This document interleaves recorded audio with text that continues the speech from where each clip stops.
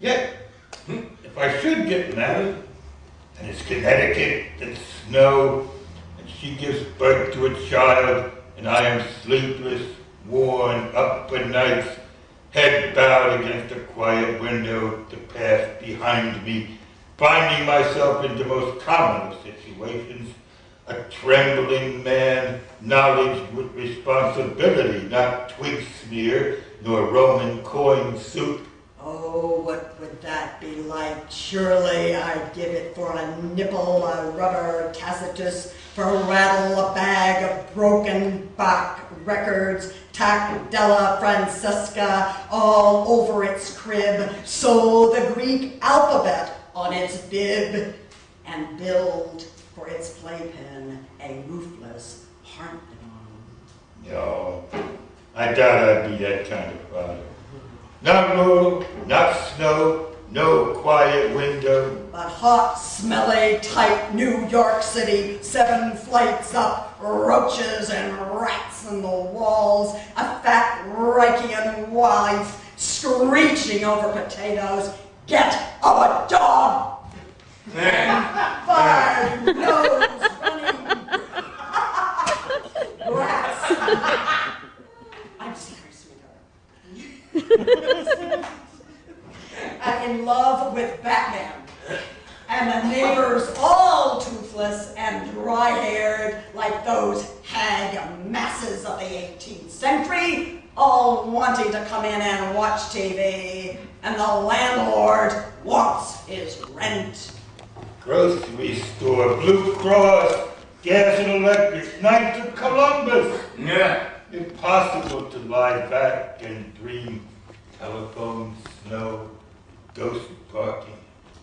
No, I should not get married. I should never get married.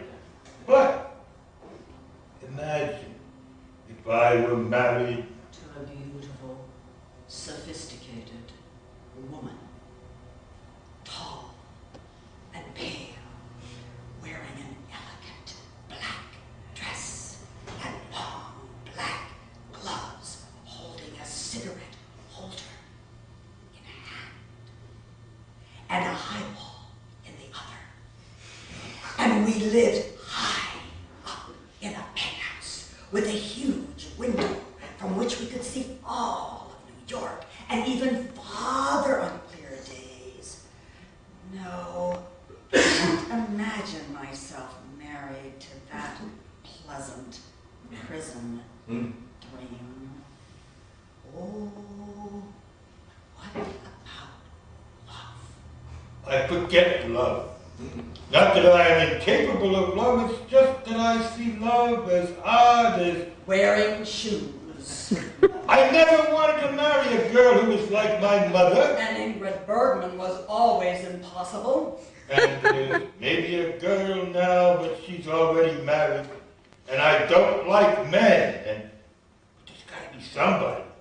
Because what if I'm 60 years old and not married, all alone in a furnished room with pee stains on my underwear, and everybody else is married, all the universe married but me? Yet well I know that were a woman impossible, as I am possible, then marriage would be possible, like she in her lonely alien god, waiting her Egyptian lover. So I wait, bereft of 2,000 years at the bath of life.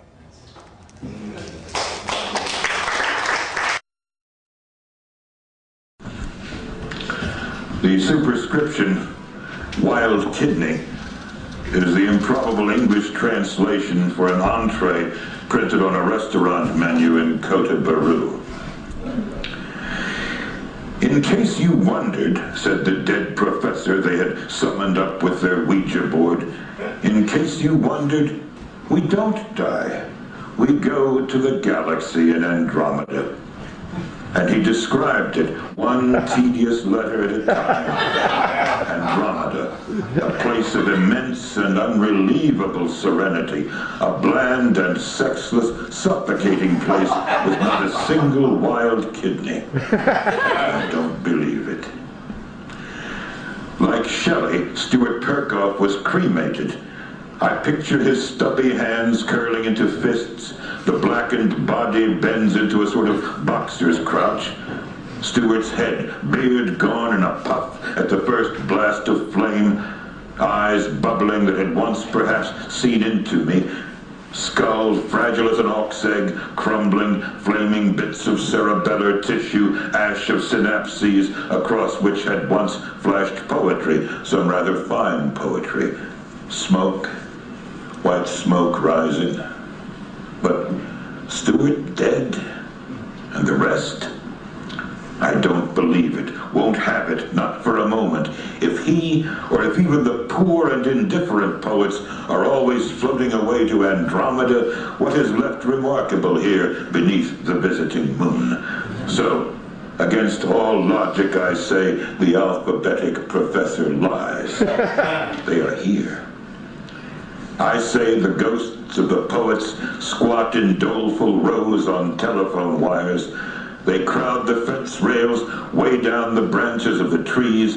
Glumly they grub for pennies in the dirty sand, high up at the heads of half-lost rivers. Some flicker like sad fireflies, flashing dimly only when we blink. But they are here. They are sad. Sadder perhaps than when they lived, but not in Andromeda. Damn Ouija and the truth, they are here. Do you know what I mean? Even the barrel of my pen is full of the ghosts of uncouth poets. In case you wondered, they are the wild kidney. They are the bitter crackling sound I hear when Philomene brushes her hair. In case you wondered, they are the small, transparent parasols all of us stroll beneath.